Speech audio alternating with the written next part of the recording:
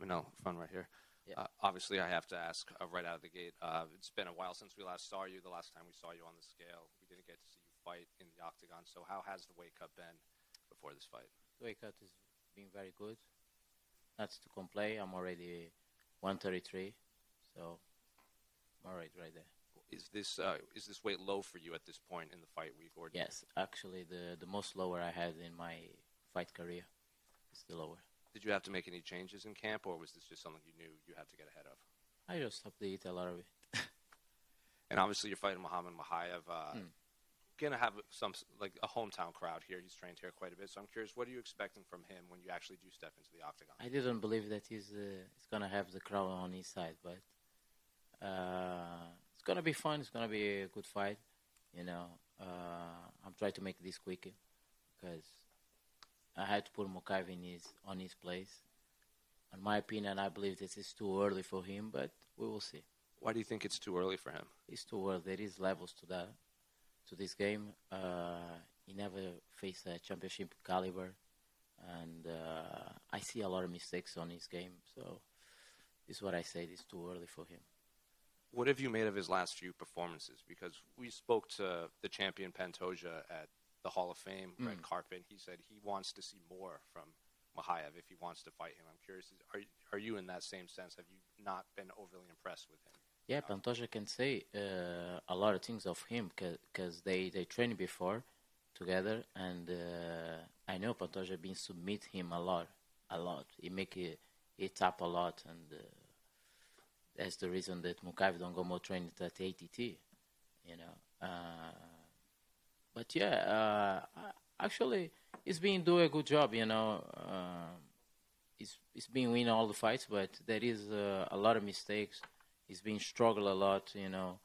A lot of mistakes that if he face someone on top 3 UFC rank and flyweight, he's gonna get finished. So it's gonna be fun. Where did this rumor of you and him having this run-in at the PI start? That is no rumors, just people talk a lot. And we saw on your Instagram, I think you posted if something like, if I don't go to Dagestan, Dagestan will comes to me, and you were training with those guys at AKA. How helpful have they been for you in preparation? Yes, of course. All the people in Dagestan, they support me. They are on my side. The real people, the real Dagestans, you know. And actually, I feel more Dagestan than him, you know.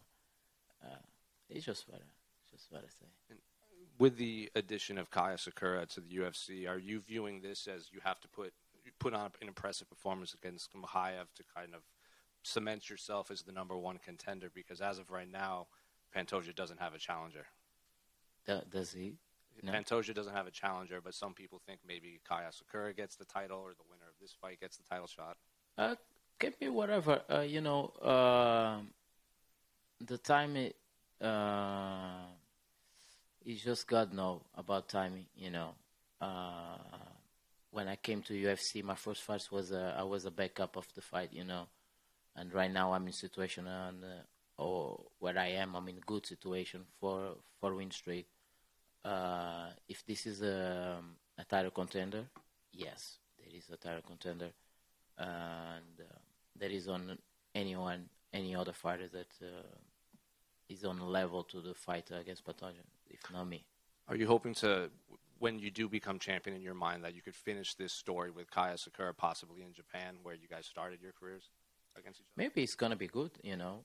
UFC Japan, already been fight there, 40,000 people.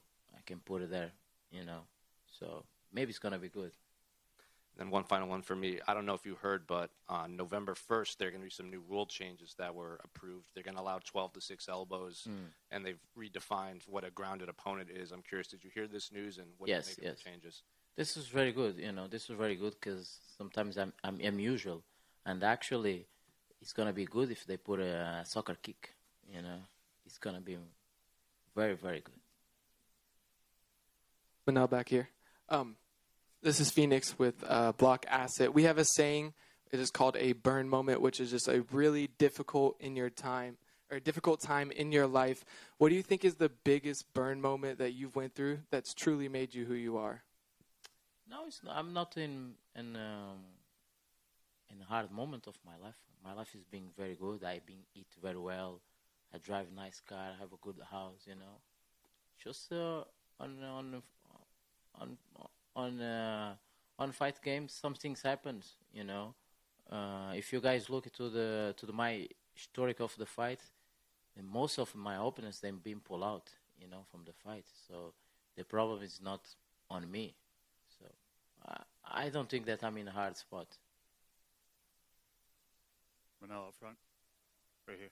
I just want to get your thoughts on who you think wins between Kai Kara-France and Steve Erceg. How do you think that goes? It's a good fight. I believe Kai France is more aggressive than him. He's more aggressive. He's technical, actually. I think Steve Erceg is better on the ground, but it's very competitive fight. But my score is gonna be on Kai Kara-France. Over here. You've faced Alexandre Pantoja before. If you are to get a title shot, if you win this fight, how would the fight be different next time around? No, actually, the first fight was not a fight. We was more cautious with each other. Actually, it was not a fight. I won the third round. The second round was both competitive. It's gonna be fun. I believe that the next, if I face him again, it's gonna be like when he faced Davison Figueiredo. The fight's gonna be similar. It's gonna be that type of the blood. And this fight against Manel Kape was moved from the main card down to the early prelims. Do you know why that choice was made? Maybe they want to push more the audience. They want to push the audience. Maybe Mokaev don't deserve the main card. And but for me it's good for the timing. I don't have to fight at 3-4 a.m. So I'm gonna fight at 11 a.m. and I can go out. What is your plan if you are to win to celebrate? Not if you are to win. I'm gonna win, and after the win, just get my boys, get some good food, and enjoy a little bit of town.